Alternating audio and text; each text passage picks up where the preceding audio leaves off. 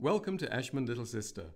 Today we're going to show you how to replace the bacterial filter on your SES 2020N and SES 3000B autoclaves. The bacterial filter ensures that air taken into the chamber during a sterilization cycle is free from bacterial pathogens. Every 1000 cycles, you'll see a reminder to change the bacterial filter. You can dismiss the message by pressing OK, giving you time to order a new filter if you don't have one, but the reminder will display between each cycle until you have replaced the filter. Before you change the bacterial filter, make sure the autoclave is cool enough for you to be able to touch the metal parts of the door and chamber face. We recommend allowing the unit to cool with the door open for at least 30 minutes. To remove the old filter, just grip it firmly and pull it out.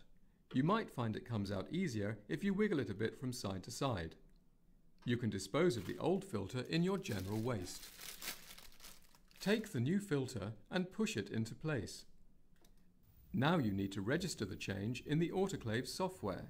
This will prevent reminder messages appearing too soon.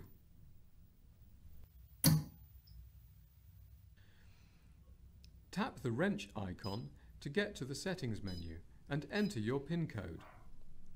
Use the up and down arrows to highlight maintenance, then tap OK.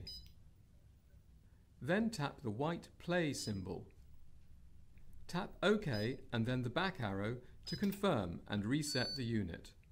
And that's it. We hope this guide has been useful. Don't forget to subscribe to this channel for more guides and tips, and contact us if you need further help or advice.